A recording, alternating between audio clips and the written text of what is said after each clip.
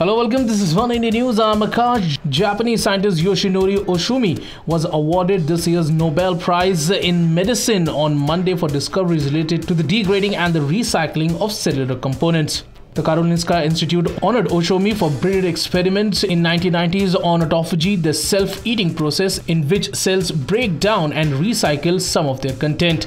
Disrupted autophagy has been linked to several diseases including Parkinson's, diabetes and cancers, the institute said. Nobel Committee Secretary Thomas Perlman said that Ohsumi seemed surprised when he was informed that he had won the Nobel Prize. Nobel judges often award the discoveries made decades ago to make sure they have stood the test of time. Though autophagy have been known for more than 50 years, its fundamental significance was only recognized after Ohsumi's research on yeast in 1990s. Well, that's all for now, but for more news and updates, subscribe to our YouTube channel and please don't forget to like and share this video.